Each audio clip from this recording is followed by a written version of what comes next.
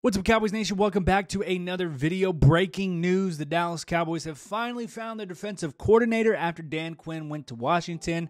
It is a former head coach, and that's what they were looking for. Let's talk about it. Prescott, touchdown. Throw, look the middle, sacked again by Parsons again. CeeDee Lamb, was he down? They say no for now, and he's into the end zone. Well, welcome back. Be sure to hit that like button and subscribe for more Cowboys content. We're going to be here all off season reacting to some of the biggest news, hopefully acquisitions, and so on and so forth leading up to the regular season that we have coming up here. But the Dallas Cowboys, they finally found their man. And obviously, like I said, DQ went to Washington, so now there was a vacant spot. A lot of names were out there, right? Al Harris, Joe Witt Jr., the passing game coordinator for the defense. However, he followed Dan Quinn, and I'm pretty sure if he would have stayed, boom, he would have been the defensive coordinator, and that would have kept some sort of continuity. But no, DQ convinced him to jump on board with him to Washington. So then you look at other players, right? You look at other coaches that could potentially fill in that spot. Al Harris was a name that was rumored. Well, they actually never interviewed him, believe it or not. But it was actually really funny, though, because DQ was still trying to, I think he's still trying to poach some of his coaches and some of the former staff that he had here in Dallas. And the Dallas Cowboys completely vetoed that. Washington wanted to communicate with Al Harris, and Dallas shut that down, which is that never happens. That never happens. Usually the Cowboys are very nonchalant about it. They're like, go ahead, interview our guys. And always, they go and they, take the better job or whatever you call it. But no, they shut that down with talking to Al Harris, which I'm grateful for that. I think that's a really good decision. So then you have Rex Ryan, former Jets, Bills head coach. He was interviewed. Then you had Ron Rivera come in, former head coach for the Washington Commanders. And then a name that came on the list was former head coach for the Minnesota Vikings, Mike Zimmer. And spoiler alert, it was Mike Zimmer that they settled on, and they have chosen Mike Zimmer. And I'm telling you right now, it's because of the ties that he had with the Dallas Cowboys going back from 1994 to 2006. That was the main reason. And I'll tell you what, I really liked what Mike Zimmer did in those earlier days. Kind of comes from a Bill Parcells coaching tree. And, I love Bill Parcells. Bill Parcells saved the Dallas Cowboys, and that's a whole different conversation for a whole nother time. But Bill Parcells saved this franchise, and everyone, when you talk about the history of the Dallas Cowboys, you have to mention Bill Parcells and what he did in the early 2000s. And Mike Zimmer spent a lot of time within that organization now. It's dating back to 94, so from 94, you had Jimmy Johnson, Barry Switzer, Dave Campo, Shane Gailey. So there was a little bit of a lineage that he went through.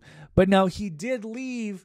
Mike Zimmer did leave the Dallas Cowboys, being the defensive coordinator for the Cincinnati Bengals at some point, and then obviously 7 seasons with the Minnesota Vikings, and was pretty successful, 72 wins, 56 losses, and 1 tie.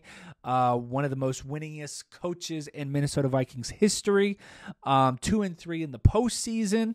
Albeit, though, there was that one game against the Seattle Seahawks that, that's out of the coach's hands. What I like about Zimmer, and, you've probably seen the clips resurface and, circulate around, social media and whatnot. He's a tough coach. He's a disciplined head coach. And I think that's exactly what this team needs. And I'm really looking forward to a defensive coordinator being back on the field. I know DQ saw the game a little bit different from the booth up there, but I'm really excited to finally have a defensive coordinator on the field. I don't know how that's, going to affect the situation, but for me as a fan, I like to see that. And so that's going to be something cool that's going to be seen up there. At least I think Mike Zimmer is going to be, he's 67, so I don't know. But, he's going to. But anyways, let's talk about this. And I want to hear what your thoughts are, what you comment down below, what you think about this whole situation. I think out of all the candidates that I just mentioned and the ones that they interviewed, this was the best of the bunch. This was the best choice that you could have made.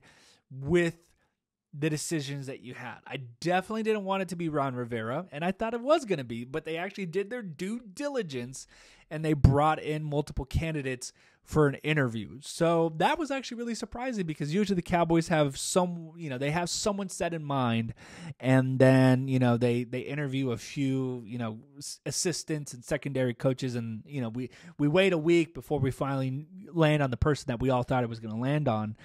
But no, they did their due diligence, and Mike Zimmer's name came up, and I didn't think it would. And then Rex Ryan, his name came up, and I didn't think it would. So I definitely have to tip my hat to the organization for actually going out there, having interviews, and looking for something. Now, that's as positive as I can be.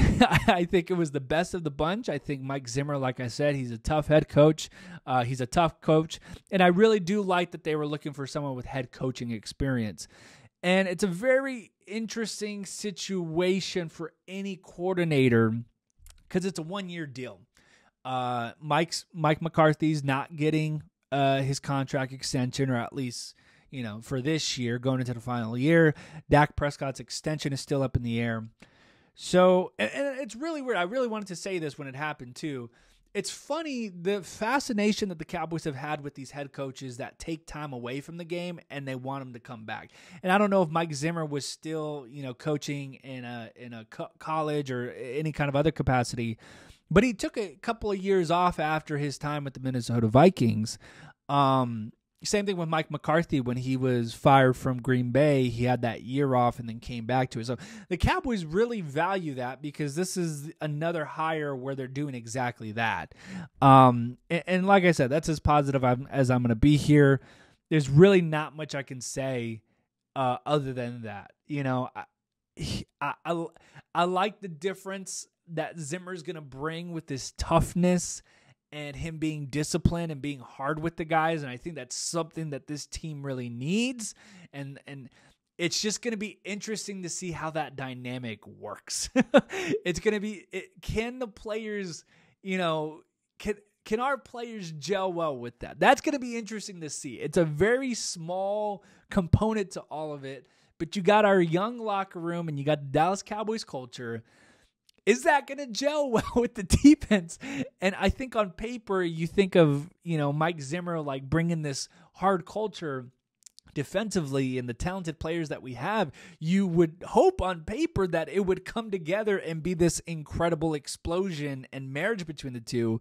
But on the other hand, it could completely implode and not be what we want it to be. So, yeah, like I said, best of the bunch. So I can't complain, but I do have my reservations about how this is going to work, especially with the lack of continuity, right? So I don't know, man. And I'm going to be honest, because I'm always unbiased and realistic with you guys. I'm in a tough situation, and I'm going to just say this.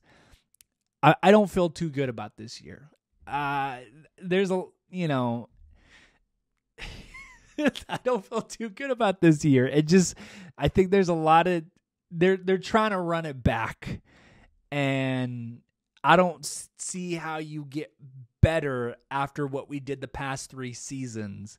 Take that step forward, but now the pressure's turned up, and and to bring in a defensive coordinator on basically a 1-year deal and say, hey, you need to do more with this defensive coordinator than you did with the past 3 seasons with Dan Quinn, even though you were high in the league with takeaways and, yada, yada, yada. So that's, all I can say is we'll see.